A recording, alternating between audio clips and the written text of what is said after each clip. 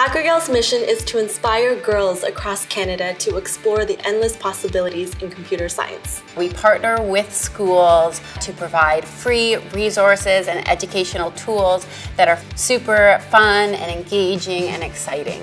I think it is important for girls to code because it shows that diversity really does matter. When girls learn how to code, they can get a job opportunity because technology will revolve around us so much.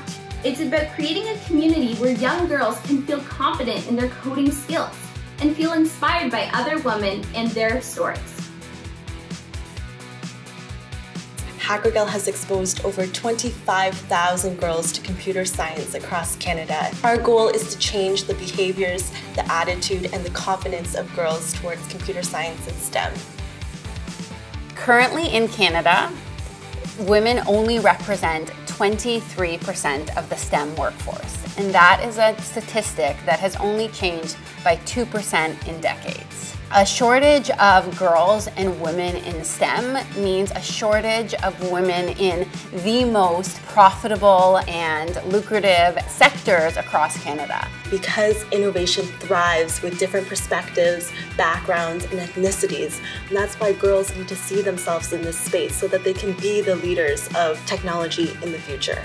There's this moment when you look at the girls' faces and you almost can see it happening where they've rewired their brain to see what's possible and change what they think they're capable of. I used to think that coding was very difficult, but now I know I can do anything I put my mind to.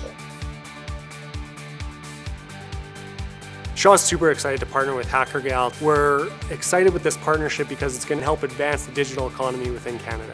So through our partnership with Shaw, we've been able to introduce girls to mentors and role models that are able to provide professional skills, able to give that candid, hands-on advice. We'll help to get more girls early access to learning what coding is, learning more about technology, and see if it sparks that interest so that they potentially start to see that through into a future career.